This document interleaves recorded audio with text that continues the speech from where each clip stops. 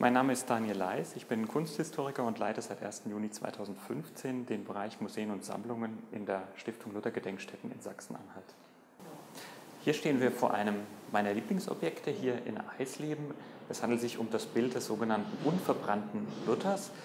Dieses Bild ist schon im 16. Jahrhundert hier am Geburtshaus als Erinnerungstafel angebracht worden, vermutlich 1583, also zum 100-jährigen Geburtstag Luthers, und bezeichnete eben den Ort, an dem Luther geboren wurde. Es ist eine natürlich relativ einfache Malerei, die ein bisschen grob daherkommt, trotzdem sehr kraftvoll diese Figur Luther vorstellt. Was mir besonders gut gefällt, sind die Schuhe mit diesen großen roten Sohlen, die auch heute noch als modisches Detail sicher Aufmerksamkeit erregen. Ein wichtiges Objekt hier im schönen Saal ist diese Skulptur eines Schwanes, ein Holzschwan, der versilbert ist. Das Silber ist im Laufe der Jahre dunkel geworden. Der Schwan ist das Symboltier Luthers. Schon Luther selbst hat ihn sich als Symboltier erkoren. Es gibt eine Legende, nach der Jan Hus, als man ihn auf dem Konzil von Konstanz verbrannte, gesagt haben soll, ihr verbrennt jetzt eine Gans, denn Hussa ist tschechisch die Gans, aber in 100 Jahren wird ein Schwan kommen und den werdet ihr nicht verbrennen können. Und diese Prophezeiung hat Luther auf sich bezogen, hat er in seiner Person als eingelöst gesehen, und auch seine Anhänger haben diese Prophezeiung auf Luther bezogen und so den Schwan zum Symboltier Luthers gemacht. Es gibt sehr viele Darstellungen Luthers mit dem Schwan, und auch das ist ikonografisch interessant, weil Luther dann parallel gesetzt wird, etwa zu den Evangelisten, die mit ihren Symboltieren auftreten, oder auch zu bestimmten Kirchenvätern der katholischen Kirche, etwa dem heiligen Hieronymus, der mit Büchern in einer Studierstube und einem Löwen erscheint. Dieser Raum gilt traditionell als das Geburtszimmer Martin Luthers.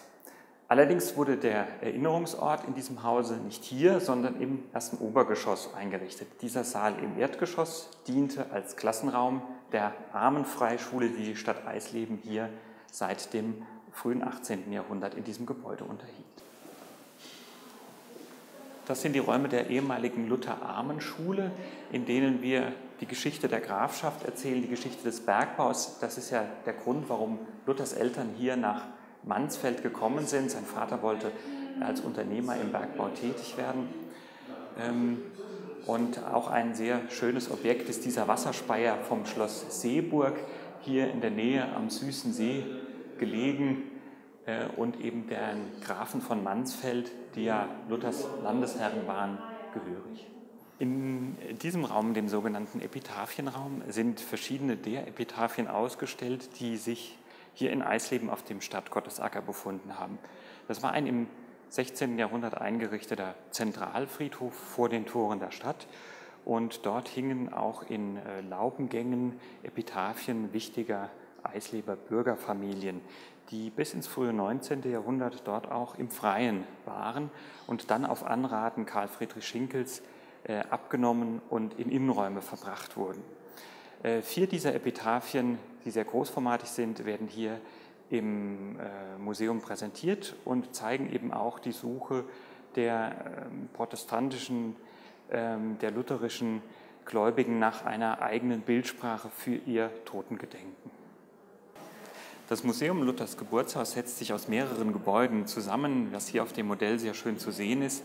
Einmal das historische Geburtshaus Luthers, dann das benachbarte Gebäude, das als Museumsfläche dazugenommen wurde, die Armenschule, die 1817 bis 19 errichtet wurde, um die größer werdende Zahl von Schülern aufzunehmen, und dann der Neubau aus dem Jahr 2007, der die historischen Gebäude vor allem von den ganzen Infrastrukturen, Zugänglichkeit, Sanitärbereich, Gebäudetechnik etc. entlasten sollte und zugleich Ausstellungsfläche bereitstellt, die den modernen Erfordernissen an den Museumsbetrieb gerecht werden können.